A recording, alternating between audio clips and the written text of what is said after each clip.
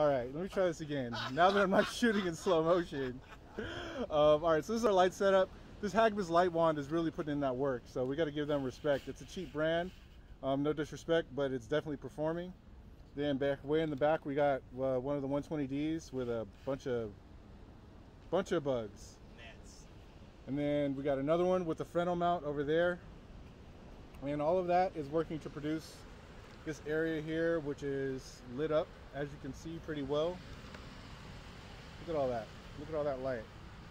Anyways, and our performer was in this area performing.